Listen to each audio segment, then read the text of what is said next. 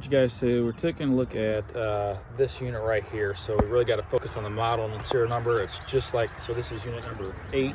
It's marked here on the disconnect. This is the other one that's marked number 8. This is the one that's down. So the only difference is that serial number. The last 3 digits are 025. The other one's 040. But so this is the one that's down right now. Our crane is going to get from here to here. See our parking there, probably come right between the chimney and the and the tree right where I'm parked at. So pretty far distance. They may end up doing both units. I'm kind of waiting to hear back from the actual owner. And then there was talk about